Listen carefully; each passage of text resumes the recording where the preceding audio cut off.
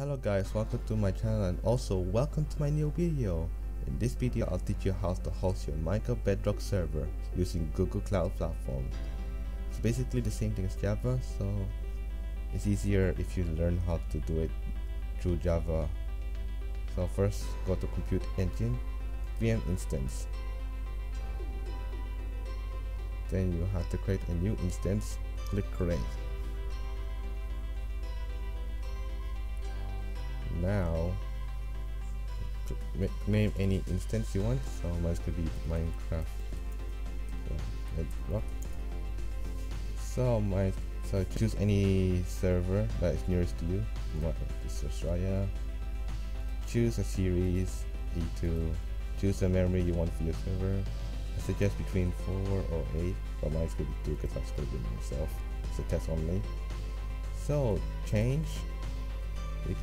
You can change your operating system between the Linux or Windows server. I'll teach you how to do it through Windows server. So first thing first, I'll teach you how to do it through Linux. Choose any size, boot disk type, any, and then click select. And now management, networking, network type will be your IP tag in the firewall. So mine's gonna be called Bedrock. Remember that. Click here. If your IP address isn't here, then you can have to create your IP address and name your IP address gonna be. Mine's already existed, so don't need to worry about that. So click this one. Click done. Then click create. Now you have to wait for the server to create. I'll meet you guys the other side once this is ready. Now click SSH. This will prompt you to a console, your SSH console on your VMware. Now when you prompt to this page, do sudo /s cd/home. Then when you're here, do mkdir server. This will create a directory called server.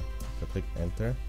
ls deletes all the directories in the following folder home. Now do cd server. This will lead you to the server. Before we do anything, we have to install the following 2 apt programs. So apt get install /y wget, so you can get the files from the website. W means website, get means get it. Now do the same thing, but unzip. This will create a unzip program because we need that for the server. Now go to the website, link in the description, then just click agree. Right click it, click copy link. Go back to the server, then do wget this link. Copy that. There it will downloaded the zip. Now let's check if the zip is inside. There it is inside. Now go to unzip and then copy and paste the folder name, the file name. So unzip that. We'll start unzipping the zip file. Now let's check. There you go. Now the Bedrock server is here now. This time you don't need to agree with it. You already agreed with it either way. So now go to Google Cloud, navigation menu, go down and go to VC Network Firewall. Now click create firewall rule. Name your firewall rule. Mine's gonna be Minecraft server. You can leave anything here. Target tag 0.0.0.0/0. Wait, that's wrong. Never mind. This is the source IP. The target tag will be your network tag. So mine is Bedrock. So, and this time instead of clicking TCP, you have to click UDP and click the default listening port for Minecraft Bedrock. 19132. That's the default listening port, I can tell. Because in the ad server it will be default to 1932 is right here. So click create. This will create the firewall, and now we wait for the firewall to create and we can be able to join the server. There you go, it's now ready up. Now go back to the console and do .-bedrock_server. Copy that. We'll start up the server now. It says starting server. There you go. It's now loading up. Now server started. Now go back to VMware, compute engine, VMware, new instance. Copy in the external IP. Go back to the microserver and copy and paste the IP address. You can name your server and click play. It's really adding for me, so don't need to worry. This is the server I created. It's the same thing. Now I just click join. This will connect you to the external server that we created. There you go. Now you load it to the server. In this one you have the console and this is the Bedrock. So you have both sides now. Just wait for it to start up. I'll teach you more about the server. So basically it's the same thing as Java. It's just Bedrock edition. You can keep yourself up also, just in case. Now loading into the server. Now you're in the server. Up.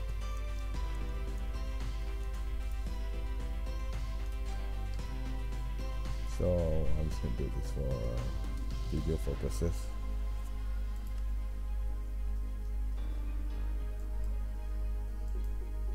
There you go. And now you're in the server. Now if you want to keep yourself up, do XD. There. Now you gave yourself up right here. It shows now. You can basically do anything you want.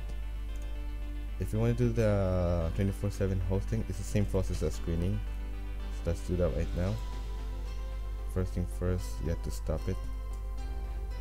Stop the server. Now I go to apt/get install/y screen. This will install screen. Now go screen screen/s to save it. mcs, you can name any, and do .-bedrock_server. And this will create a new terminal. And you can leave your Minecraft server host 24/7. There you go. Now server started. And then now you can join the server anytime you want. So let's join. It's currently offline, but it's dedicating. This is connecting to the server, this one. But since it's already started, so you can check it big now. Click join, and then it will load you to the world. Just keep in mind, you can only join the server if you're on PC or mobile. I'll teach you how to do it if you have a console and you have this game. I'll teach you how to connect to any server. So it's basically easy to process. So I'll teach you that in the next video. For now, I'll just teach you how to host your server. Now, once your server is up and running, you can do anything you want. You can break locks, but you can actually close this program. But first, we have to do Control-A-D. There you go.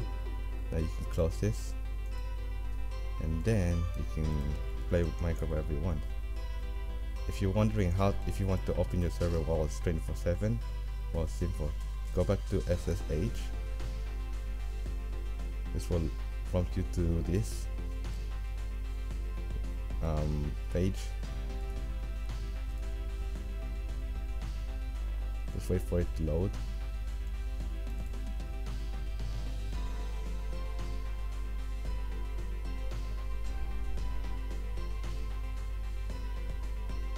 So once you're in this page, you do sudo /s and do cd/home/minecraft/server. This will prompt you. Oh wait, you have to do cd/home, cd/server, and then now you do screen-r.